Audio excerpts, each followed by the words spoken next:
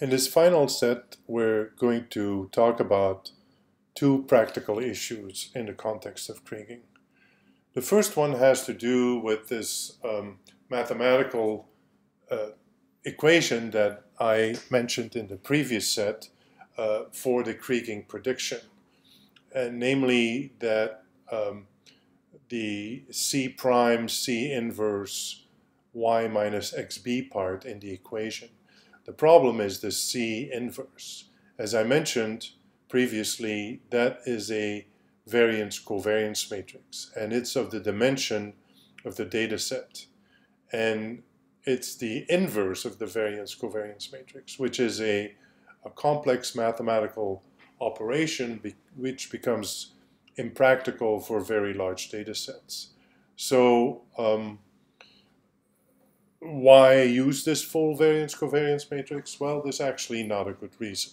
Why not? Because we already know that when the distances become large enough, then for all practical purposes, there is no covariance between the pairs of points.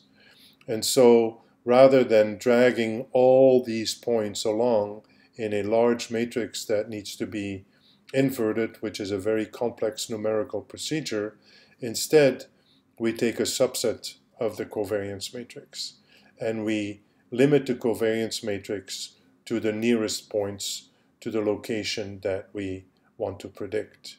So for example, we take the nearest 50 points rather than all points in the data set, because we know that the points that are further away for all practical purposes will not have a big influence on the precision of the estimates. So that is called local Kriging.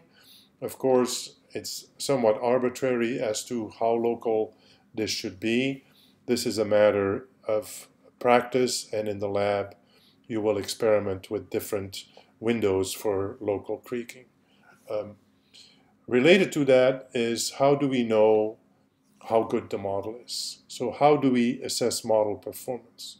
We have a measure of fit from fitting the variogram model to the empirical variogram, but that doesn't really tell us anything about the predictive performance, because due to the nature of the model, the fit to the observations themselves will be perfect, and the fit to the other locations we don't know because we don't have any observations for them.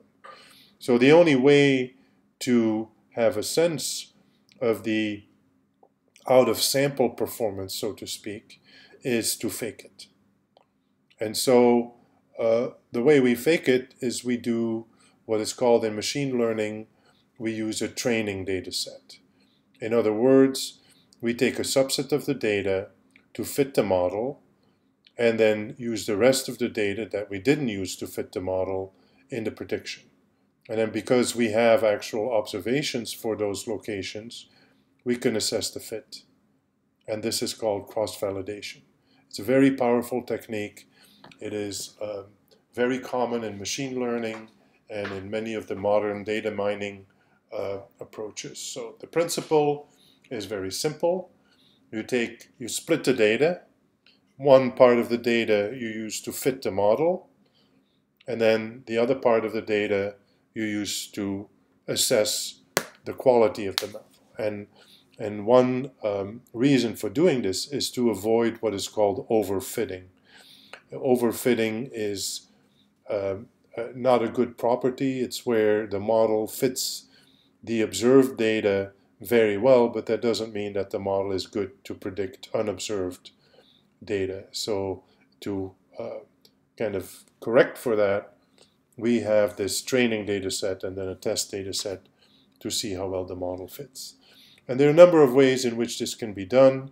The simplest one is called leave one out cross-validation. It is what it says it is.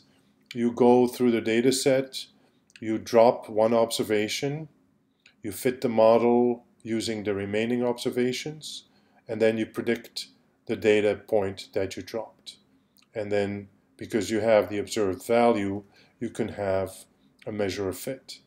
And then At the end of this exercise, after you cycle through all the observations, you average the measure of fit over the observations. Okay. So leave one out cross-validation is very easy to do. You just drop one variable, fit the model, predict the remaining variable. K-fold cross-validation is a simple extension of this, which can be more robust and is another safeguard against overfitting. Is rather than leaving one observation out, you leave any number of observations out, k in other words. So maybe you leave 10 observations out. So you drop 10, fit the model on the remaining ones, and then predict the 10 and somehow average out the measure of fit for those 10 predicted values. So in general, you fit the model to n minus k data points, you predict the k data points that were left out, and assess a measure of fit. And in the lab, we'll try doing this for our sample data sets, and then at the end, you have this kind of a table where, for example, in the Baltimore data set, we compare the spherical to the exponential model, and we have, on the basis of a leave one out cross-validation exercise, we see that the average error is a little bit smaller for the exponential, but the mean squared error is a little smaller for the spherical model, and then back the correlation between observed and predicted is a little larger for the spherical model. So even though on average the error is a little larger for the spherical model, the two other criteria, which are actually more robust and more reliable criteria, the mean squared error and the correlation between observed and predicted, gives a slight edge to the spherical model. But it's only slight. Basically, in this particular example, one would have to conclude that the two models are basically equivalent. So that concludes our discussion of spatial prediction.